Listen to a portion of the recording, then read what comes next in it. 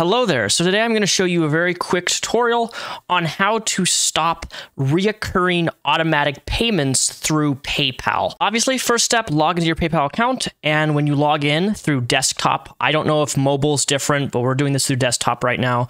You're going to go up to the upper right corner of the screen. You'll see this little tab. This is your profile. My name is Daniel.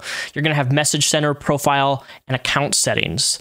You're going to want to go to Account Settings. Once you're in your account settings, you're going to have a bunch of tabs on the left side of your screen. Account and Security, Business Profile, Products and Services. You're going to want to go down to Business Profile specifically and click the third one down titled Money, Banks, and Cards. So once you click that, it's going to take you to this page. And you have your bank, which credit cards or debit cards you have linked to your PayPal. You have your banks, you can link there. You have your currency management on what type of currency you want. And then at the very bottom, second to the bottom, you're going to have automatic payments. Now you can actually see here that there was a payment for March 31st, 2023 of $87 through Wondershare.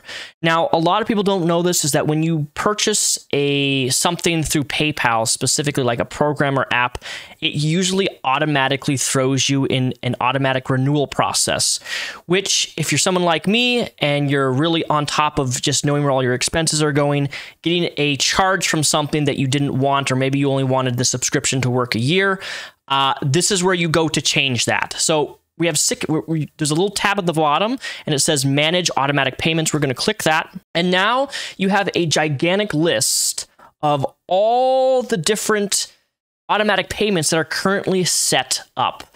And there's a little circle tab. You can show inactive and show inactive. As you can see, I have a lot. Now, some of these automatically charge every single month directly through my PayPal. Some of them are just linked to when for example, Airbnb, when I make a purchase through Airbnb, it's automatically going to use PayPal and come directly out of the account. But there's a couple things on here, for example, that I don't want. And one example is Canva PT Limited. So we're going to click this. And right now I'm paying $12.99. This is a website for like layouts and like graphics and stuff. I use this to make outros on my YouTube channel.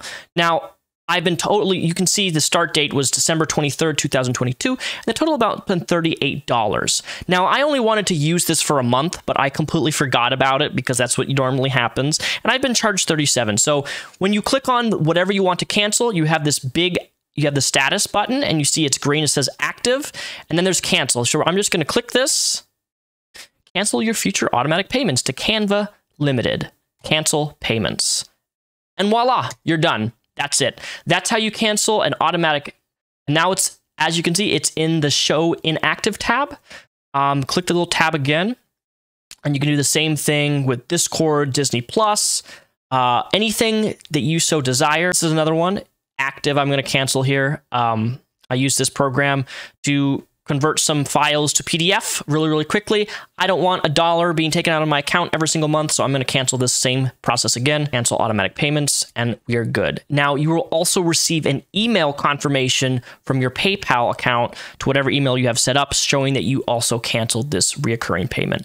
If this gets changed, because PayPal has changed the way that you stop automatic payments, they seem to change it every year, which is why it's confusing to so many people, every year they change how it's done, and it's really annoying, and even through their own website, it's not really clear on how to do it. So I hope this was helpful. If you'd like more tutorials, let me know, and I'll see what I can do.